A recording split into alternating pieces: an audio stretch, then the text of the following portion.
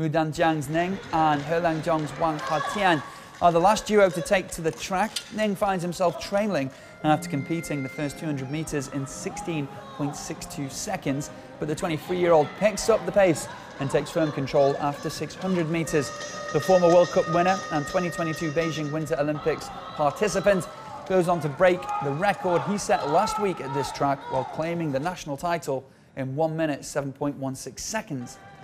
In the women's 1,000 metre final, Inner Mongolia's Han Mei has a close contest against Jilin's Jian Jiangzhu, but Han dominates the last 400 metres to claim the gold medal in 1 minute 14.92 seconds.